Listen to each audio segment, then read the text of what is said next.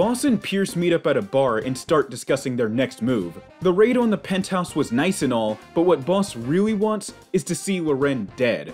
Pierce believes that he's hiding out in Syndicate Tower downtown, but Boss thinks that Loren's smarter than that. One lead they do have is a designer gun store in town called Powder. Pierce saw some of Loren's goons speaking to the owner, so there's gotta be something they can get from there. During the drive to the spot, Boss gets Shondi on the phone and tells her to meet them there. The trio makes it to the store and briefly deliberates on how to get inside, but Shondi has a simple solution. What about the inside, motherfucker? Put in your tampons and let's do this. Unfortunately, Shondi underestimated how many people would be guarding the back alley leading to the warehouse, because these guys have this place more guarded than the Pentagon itself.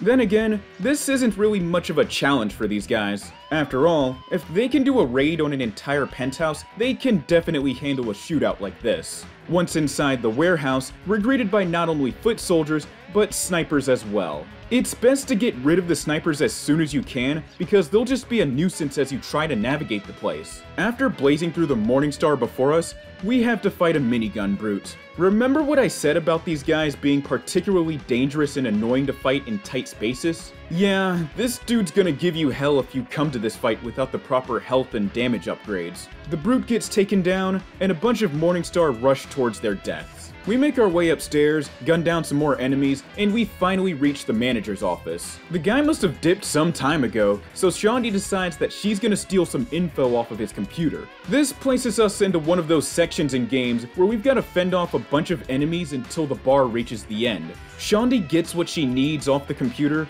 and we're good to go. The mission ends, and guess what? Powder's not a store you can buy anything from. Would have been nice for it to be a gun store where you can buy more expensive and top-of-the-line weapons whilst also being able to customize their skins. Thankfully, weapon skins would become a thing in Saints Row 4. The day finally arrives. Boss feels like they've waited long enough and tells Pierce that it's time to go after Loren. The plan's pretty simple: go to Syndicate Tower, kill our way through, and assassinate the man himself. Boss gets Shondi on the phone and tells her that it's time to make a move on Loren and to meet them at the penthouse. Preparations are made, and it's finally time to go after the Syndicate chairman. We're also treated to a slow-motion shot of the trio walking towards the camera, and there's no denying that that's badass in its own right. On the way to Syndicate Tower, Boss asks Shondi if she's sure that she wants to go through with this, and she's 110% on board. She wants to make sure that Loren gets what's coming to him for killing Johnny. Once again, still concerning that Pierce shows little emotion about losing Gat. Remember that bomb we stole from the National Guard when we arrived in Steelport? The other Saints are going to be driving it into the loading dock so that we can use it on the tower. We make it to the parking garage, and as expected, the Morningstar are there on high alert. After clearing out the enemies, Boss decides to stupidly arm the bomb before entering the tower, putting us on a 16-minute time limit. Bomb set and the clock's ticking. Why didn't we wait to do that until after we kill Loren? That's a really good question. We should move. The time limit's nothing to worry about, to be honest. It's actually a pretty generous time limit the more I think about it. All you have to do is just not get bogged down in gunfights and keep it moving. Loren stops the elevator we're in on a random floor, knowing that the Saints would try something like this. This floor turns out to be a cloning facility where all the brutes we've been fighting are made. I love how this game goes from a zany action comedy to Metal Gear Rising for like one level. After we kill everyone in the lab, the trio makes their way to a room where a very large man is being strung up by his limbs. His name is Oleg Kirilov, and the reason the Syndicate is keeping him here is because they're using his DNA to make clones that possess his strength, but not his intellect. Oleg's on board with killing Philippe, not that it took much convincing, and the trio sets him free by shooting his restraints. The guy doesn't want to talk about his past and tells us that as long as we're an enemy of the Syndicate, we shouldn't have anything to worry about from him. We finally have Loren in our sight, but he escapes via an express elevator that leads to a basement. Getting desperate, Boss jumps onto some ceiling thing? I don't even know what to call that. Anyways, Boss latches onto it and asks Oleg to knock it loose so that it'll crush Loren. I don't even know how Boss knows the exact spot that it's gonna land at. While Oleg is busy detaching the ceiling thing, we've gotta hold our own for a little bit. The ceiling thing comes loose and falls down several stories. On the way down, a brute latches on, but he's quickly swatted away. Okay, so the next scene is really weird because of the strange way it's edited.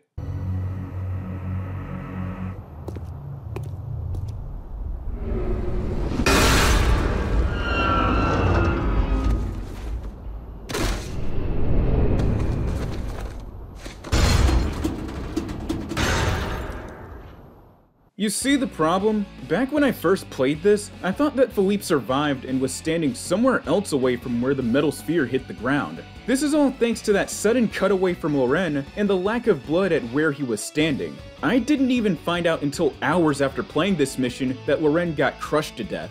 I'm gonna put Loren's death on the back burner for a second because we still have a bomb to deal with.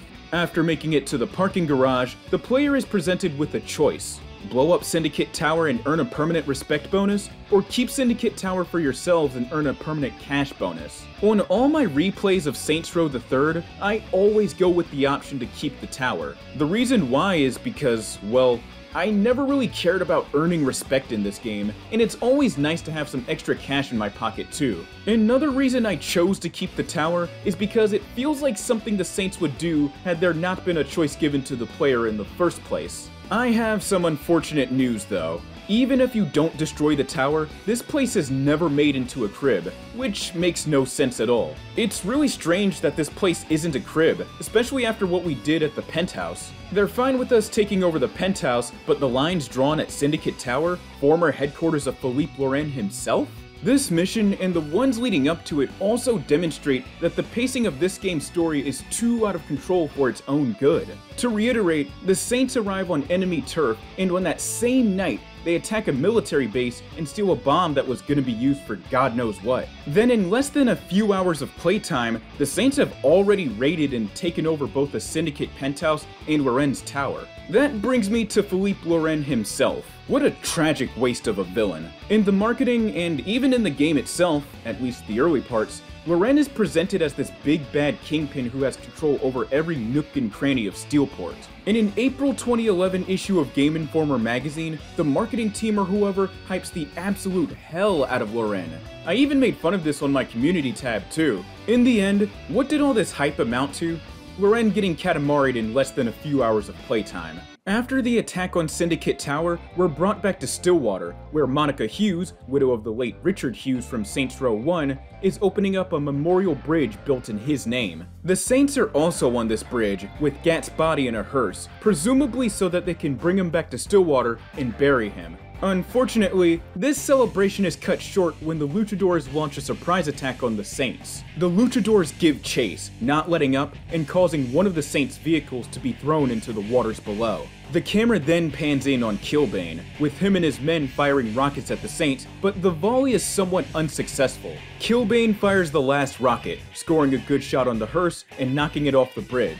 Surviving the ambush, the main cast realizes the kind of danger they're in, especially since Killbane doesn't seem like the type to shy away from assaulting a funeral procession. Oleg knows some people who hate the Syndicate as much as we do, and he knows where to find them. Back on shore, Monica Hughes is understandably pissed, and she's heading back to Capitol Hill to discuss the bridge incident with the federal government. Returning to Steelport, the trio are getting ready to rescue one of Oleg's associates. The first one is a woman named Kinsey Kensington. Kinsey is an ex-FBI agent, and that rightfully sets off red flags with everyone. But Pierce tells us that she was fired most likely because she had some potentially damaging info on the Syndicate, leading to the Deckers setting her up for termination. Right now, the Deckers are holding her captive on a barge in the middle of the river, and we've got to go rescue her. We make it to the barge, kill our way through, and we find Kinsey tied up. She doesn't seem excited about being rescued, but that's because she's waiting to see if we were sent here to kill her. Once Kinsey's untied, she gives us some info on the De Winter sisters. The De Winter sisters are keeping a rival pimp named Zemos captive at their BDSM club, Safeword. They locked him up because they were facing some fierce competition from him when it came to prostitution in Steelport. Steelport. Shandi's gonna take Kinsey back to town while Pierce and Boss break into Safeword and rescue Zemos. Kinsey gets on the phone and thanks us for rescuing her, and reveals that she has info on a third person that we can recruit, she just doesn't have their location yet. The duo arrives at the club, and let me just say that it's about to get really weird from this point on. You've been warned. When Boss starts shaking down one of the patrons for info on Zemos, he gives us the info alright, and he wants us to hit him. No, I'm not about to take part. I'm not even kink-shaming either because, dude, that lady's in the room with you for a very good reason. Go ask her for that. So we go and shake down some more misguidedly horny patrons until we find out the location of the manager's room. The manager's found, shaken down, and we find out where they're keeping Zemos. We find Zemos being kept in a basement tied to a pony cart. There's more reinforcements headed our way, so we hop on and get out of there. The Morning Star is also chasing after us on pony carts too, and guess what? These niggas explode if you shoot them long enough. I'm not kidding. The chase is over, and Zemos is finally a free man. Thanks to his smoking habit taking a toll on his throat, he has to speak through an electro-larynx. Except Zemos... This is a rescue, right? This ain't some elaborate setup for a gangbang. Why you gotta put that image in my head, bro? Yeah, he took a few too many pages from T-Pain's notebook. We get a phone call from Kinsey, who has info on the third contact. His name is Angel de la Muerte, and he was Killbane's tag team partner in the ring until they had a falling out. Because of this, Angel's been holding on to a years-old grudge against Killbane and is more than willing to help us if it means he gets to settle the score with him. Right now, Angel is at his gym, but he's being attacked by a squad of luchadors. Oh yeah, and Zemos is tagging along too. We make it to the gym, and these dudes are carrying out a full-on assault just to get to one guy. You'd think that Angel was John Wick with the way they're gunning for him. Halfway through clearing out the block, Oleg joins the fight. After wiping out the first hit squad, the trio meets up with Angel inside the gym, but there's little time to chat, as there are more luchadors outside. Oleg actually saves us a headache by taking on one of the brutes himself, while we deal with the rest of the cannon fodder. What's really neat about Oleg is that he goes out of his way to engage brutes on his own, leaving you an opportunity to lay down some firepower on them. Not only that, but sometimes he'll pick up weapons dropped by other brutes such as the minigun or the flamethrower. He's definitely one of the best homies to have by your side in gunfights like these. 3 brutes and dozens of luchadors later, the gym is finally safe. At a random meeting spot, Killbane has gathered the De Winter sisters and Matt and poses a question to them. Who will lead the Syndicate now that Loren is dead? Matt suggests that leadership be transferred to the De Winters, only to eat a nasty chair shot courtesy of Killbane. At this point, Killbane has pretty much strong-armed his way into leading the Syndicate. Back at Saints HQ, Boss is introducing the 3 new lieutenants, but not without dropping the iconic line. Talk to one of these guys, they'll have things for you to do. It's our time now. Let's get this shit started.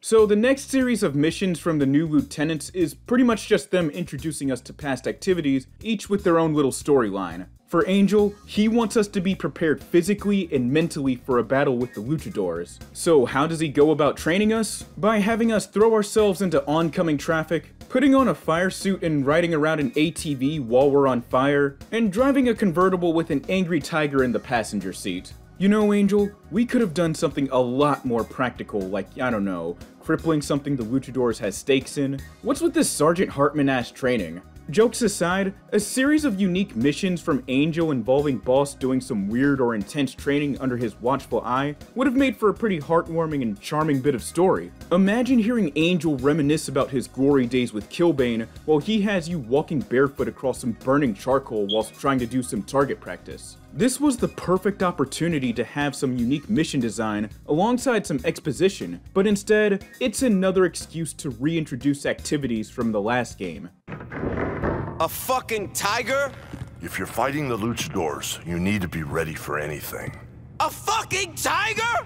Don't lose the message in the method.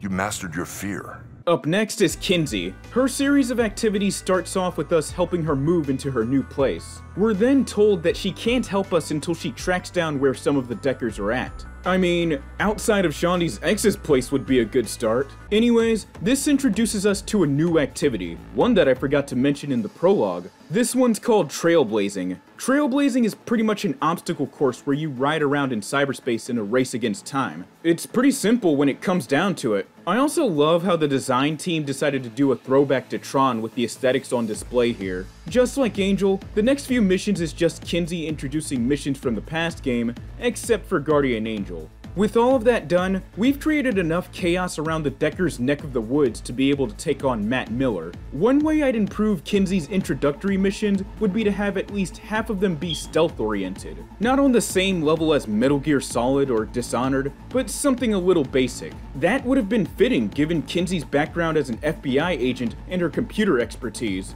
Remember, throw out your phone. And finally, we go and do some work for Zemos. We're pretty much just going around and putting the screws to the Morning Star. The game once again gets us reacquainted with past activities, and we're ready to take on what's left of Loren's crew. I'm out of ideas for this one. I can't even begin to think of ways to improve Zemos' intro missions. You killed Philippe Loren and showed the Morning Star that you are here to stay. Time to relax and cut loose, baby. Sometime later, Shondi gets on the phone and she's furious. Pierce decided to throw a spur-of-the-moment party when really we should be focusing on taking down the Syndicate. Boss takes a trip to Saints HQ to handle the situation because Pierce is at the top of Shondi's shit list right now. We walk in to ask Pierce about why he's suddenly throwing parties at a time like this. Zemos also needs to work on his conflict resolution skills. I was saddled up in a human pony show. Will you see me crying about a little girl? I swear to God, I will shove that thing down your throat hole. Pierce believes that it's time to move on, and that the gang can't mourn Gat forever. I know I've been beating this point to death, but refer back to the Ronin storyline. It's crazy because Boss showed more concern about nearly losing Gat when he got stabbed by Junichi than he does when Gat dies, and even in the aftermath of it all. Pierce kind of has a point. We can't mourn Gat forever. It's just that his timing with all of this is so poor. So Shondi storms off, leaving in a terrible mood. Later on, Boss and Pierce are receiving lap dances, but these dancers have more than that in mind.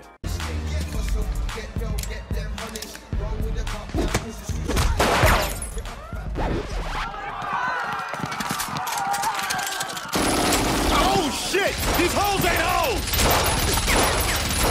Indeed, these hoes ain't hoes. As you may have guessed by now, these strippers were sent to infiltrate Saints HQ undercover by the Syndicate. The Saints took over one of your properties and the best you can come at them with is stripper assassins? It's not a totally horrible plan though. It does beg the question as to how the Saints didn't bother screening any of these chicks before letting them into HQ like that. Looks like the Saints fell for the classic Trojan horse strategy. Also, this just randomly came to me, but has anybody else noticed that Troy, the undercover cop, was named after the city that was invaded using that same tactic? I love subtle things like that. Anyways, I'm getting off topic. In the middle of the assault, the power gets cut, and on top of that, we've got to get to the roof and take care of some snipers on the other buildings. You gotta be careful when taking cover on the rooftop because you're actually sitting next to power boxes that will explode and leave you stunned when shot. Once all the snipers are gone, we go and restore power to the place. Operating on the same speed as Internet Explorer, Oleg gives us a call and tells us to cancel the party because it's a trap. I don't know how much of the plan Oleg heard about, but he reveals that the Morning Star was supposed to bring in some attack choppers along with the undercover strippers. The helicopters are all wiped out, and the attack on the Saints is brought to an end. Elsewhere in Steelport, Killbane isn't too happy about the botched attempt on the Saints' lives. Even Matt agrees that the plan was awful. Then Killbane snaps. Literally. How about you, Eddie? There's a reason Philippe left the thinking to us. We're done here. Killbane!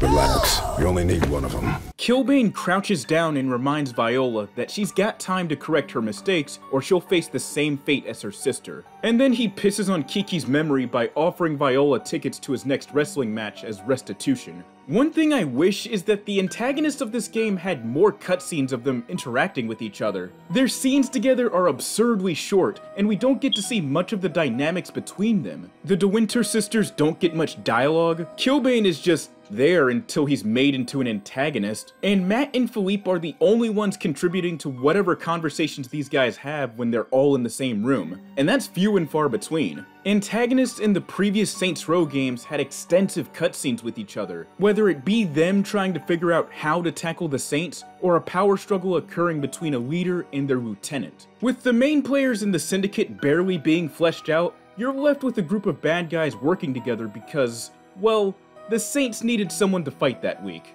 I wish we got to see their personalities and ideals clash and come together more often. That's why I love storylines like the Vice Kings, because you personally get to see how a power struggle between the major players will end, to the point where you almost want to empathize with Ben King. And that's before he gets betrayed. I think that Loren should have died somewhere in the middle of the story and not the beginning, so that we can see more of him, how he runs the Syndicate, and how his interactions with other members play out. The decision to kill Johnny so early makes me wonder how much of this game's story was written by THQ and not Volition. Saints Row III has this horrible habit of introducing something but doing nothing or very little with it. Loren is introduced and killed in a shockingly short amount of time. The Syndicate is in shambles in the wake of Loren's death, but we don't see much of that outside of the remaining leaders debating on what to do and Viola getting her neck broke by Killbane. Boss gives Zemos a call, and Zemos says that he's got a good plan for getting back at the Morningstar. He wants to meet up with us to fill us in on the details though. We find Zemos watching a jumbo vision, and on the screen is Monica Hughes speaking at Capitol Hill. She says that in spite of no one taking credit for the attack on the bridge, Monica believes that the root cause of stuff like this is the glorification of gangs in pop culture and media. Because of the bridge attack and rampant gang violence, the United States Senate launches the STAG initiative. This is gonna come back a bit later. Okay, so before I continue, this mission's gonna get real weird, so just bear with me once again. Zemos has a lead that'll really hurt the Morningstar. He hands us an invitation to one of their clubs that's auctioning prostitutes. If we show them that card, we're in. The thing is, we're not going undercover as an auctioneer. Against our will, Zemos is auctioning us off so that we can act as a Trojan horse and disrupt their operation from within. So we're drugged, stripped naked, and thrown into the club. Zemos hands us our guns back, and I don't think I want to know where those mags are stored. First thing we do when we make it inside is kill the guards at the front desk and attempt to disable the alarm. Unfortunately, we've got to go farther inside to get to the security system. Just like that one Sons of Samedi mission, we're high as hell and aiming is gonna be a bit of a challenge. After blasting through some of these guys, we find ourselves in the basement. Zemos decides to free the imprisoned sex workers, and they proceed to assist us in fucking up any and all Morningstar they come across. I'm all for you guys helping out, but I'd appreciate it if you didn't get in my line of fire. Security gets disabled, and the rest of the prostitutes are freed. The brute that they send in, I kinda feel bad for, because this dude got outgunned by some naked guy. Once this mission is over, we now have safe word as another crib. Too bad you can't explore the rest of it, and you're confined to only navigating the penthouse portion. Sometime later, Boss gets Zemos on the phone and asks for more ways they can hit the Morningstar. Zemos is sapped of ideas until Boss gets an unexpected call from Viola de Winter. She tells us that there's a container full of women being brought into Steelport by ship to replace the ones lost during the failed attack on Saints HQ. When asked to identify herself, Viola states her name and which organization she's with. Looks like we've got a new lead, so Boss tells Zemos to get Pierce and meet up at the docks. We have a boat to catch. Over at the docks, the two are able to confirm that the lead they were given is valid. All we need to do now is head over there and free the girls. If we pull this off, the Morningstar's sex operations in Steelport will be finished. Once we make it to the ship, our objective now is to go to each shipping crate and free anyone trapped inside. The thing is that you've got to play a guessing game and find out which crate contains the prostitutes and which ones are there just to waste your time. Oh yeah, and some of these containers have brutes in them.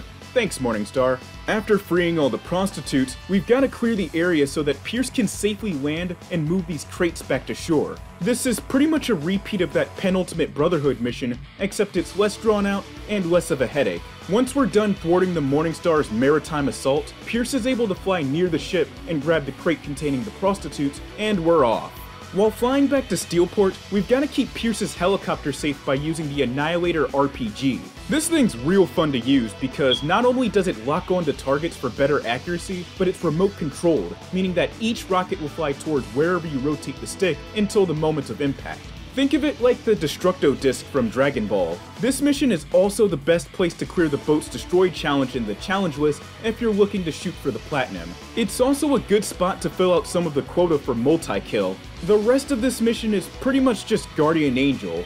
During the flight home, Matt Miller calls Boss's phone and he wants to make a deal with us. If we bring the prostitutes that we rescued back to him, he'll pay us top dollar per person. He hangs up and Boss lets Zemos know about the phone call. Zemos suggests that we bring the prostitutes back to his place instead. So in gameplay terms, if we bring them back to Matt, we'll get a huge payout from him instantly. If we bring them to Zemos, we'll get increased hourly income. Okay, so this is really stupid. At the start of the game, the Syndicate extorted the hell out of the Saints, and they also killed Gat. So why in the world would Boss of all people even entertain the idea of accepting a deal with one of the heads of the Syndicate? When it comes to storytelling, it's completely normal for characters to make dumb decisions. A character doing something stupid is not a sign of bad writing. A character doing something that's completely out of character without any kind of rhyme or reason is where things start to get iffy. Boss is known for being fiercely loyal to the Saints since the beginning of the series. Outside of getting a huge amount of cash, what does Boss gain from accepting a deal with the very same people whom have been trying their best to kill him and his crew from the start? Not too long ago, these dudes sent a bunch of undercover strippers to kill you at your own headquarters. Not only that, but accepting this deal is a huge middle finger to Zemos and everything he stands for. The world of prostitution is known for coming with a lot of danger from abusive pimps and clients, but Zemos sees this and wants to make a change by treating any worker he gets fairly. He clearly has a lot of passion for keeping these workers safe while still turning a profit at the end of the day. My point is that this decision sucks and it never should have made its way into the story. Just bring the women to Zemos because it makes more sense in the grand scheme of things. Also, imagine Shondi's reaction to hearing about Boss doing business with the Syndicate. At that point, I totally wouldn't blame her for cutting ties with the crew.